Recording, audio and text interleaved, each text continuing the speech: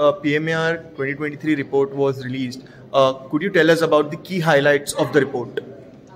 See, the report was quite informative. It's the first time that digital has overtaken TV. That was the key highlight. And despite various economic issues that India went through, ADEX actually managed to grow, which was quite brilliant to know. And that also shows the resilience that is there amongst the marketing community. What hurdles do you think could affect the ADEX in the upcoming months, or what could lead to the increase in ADEX in the upcoming year?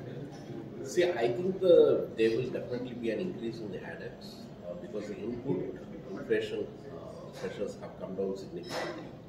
So many marketers will use this opportunity to increase their ad spend. So that could be one of the key reasons why to go up.